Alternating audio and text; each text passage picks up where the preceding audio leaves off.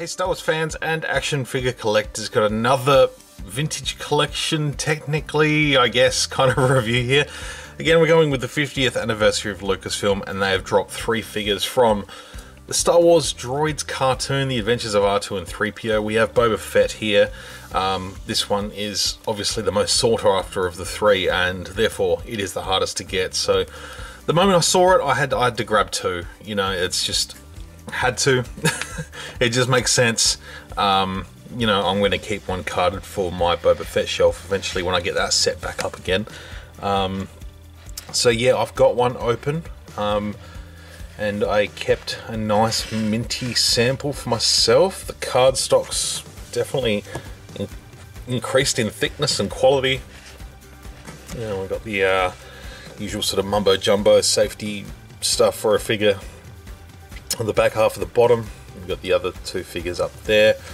Not sure if I'll pick them up. They seem to be pretty plentiful at the moment. I may pick them up if they have a sale or something like that. But we have seen a Boba Fett released in this style back in the 30th anniversary collection. It was the animated debut. Unfortunately, they didn't include the weapon that he came with in the holiday special, but that's okay, because they've got a nice piece of artwork here and the figure matches that. The bonus thing is, it is a repaint of the most recent Return of the Jedi Boba Fett, so it's an absolutely fantastic version of Boba Fett. Simple colours, looks nice. Packaging, got the jetpack and his blaster in a separate tray behind the figure there.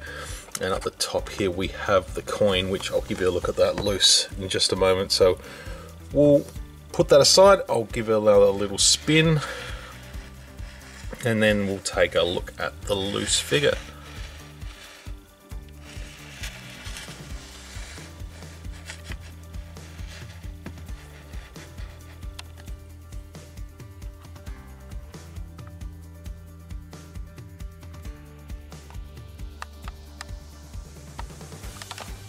Alright, here we have the figure and the collector coin. So this is pretty cool. We'll take a quick look at the coin, so we can put that aside. So you've got there Boba Fett, Bounty Hunter. Let's try and flick that around a little bit. It's really nice, sort of ridges on the edge. And on the back we have a little write-up with the 50th anniversary of Lucasfilm. May the Force be with you. It says the most notorious bounty hunter in the galaxy, Boba Fett tracks Han Solo and returns him to Jabba the Hutt for bounty. Hello there, you can see my reflection. Alright, let's take a look at this pretty damn cool figure. So I did review the 6-inch version. About a month ago, I think, 3-4 weeks ago, so you can jump back and have a look at the 6-inch version of this that they did. And from this point, I'm saying this one is far superior. It's a better figure. Which Hasbro, for the 6-inch, they decided to use the old Empire Strikes Back one rather than the more updated Return of the Jedi Boba Fett. But they have decided to do that with the 3 3/4 inch one here. So I'm not sure what's going on in the decision-making department there, but I'm sure there's a reason. But I just think this figure looks great. Be very tempted when I get to it again is taking the sort of the bigger rifle spear weapon that he uses in the animated debut from the old Boba Fett, and switching it out with the blaster, so this one can have the cooler weapon. Not that his blaster is not cool, but you know what I mean. So yeah, really nice color scheme. I think they've done a good job with the paint. I like the blues and the tans, the sort of yellowy color, yellowy tan color, kind of looks good. You know, sort of cream color on the jetpack. Only one solid color. I like that they've given him, still given him the same different color, the same sort of template of the soft goods there, so that's really nice. So I'm really impressed with what Hasbro's done here. Actually, I was expecting them to use the old Boba Fett that they've been using for years and just put the same figure out from 2007.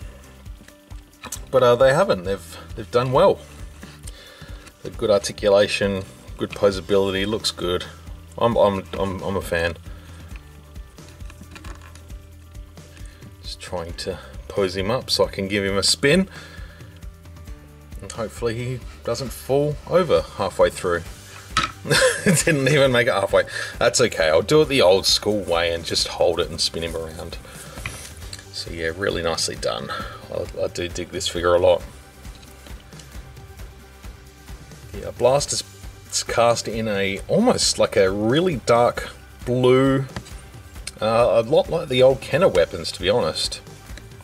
Some of them were cast in a real deep blue colour, so that's definitely picked up on this. You can see there's the head underneath, but fantastic head sculpt for the helmet here.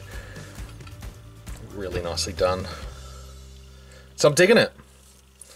I don't really have anything else to say about it. I think I've gone through pretty much everything. They've kept the paint details pretty simple. There's no sort of extra silvers and bits and pieces like that. They've kept it pretty simple, sort of vintage style. Based on the artwork, so I think it's worked out reasonably well. I'm pretty happy with this one. I'd love to hear your thoughts in the comments. Please sound out down below. That would be rad to hear from you. So I hope you've enjoyed this video. I'll be back hopefully in the next couple of days. I'm expecting a couple of things on the way, and I might mix it up with some non-Star Wars stuff. I did put out a little call on my Instagram. And yeah, a few people said they'd be interested to see some other stuff, so let's get into it. Let's have some fun, particularly while there's a little bit of a lull between the Star Wars stuff for me at the moment. But yeah, we'll see you all in the next video. Until then, may the Force be with you always.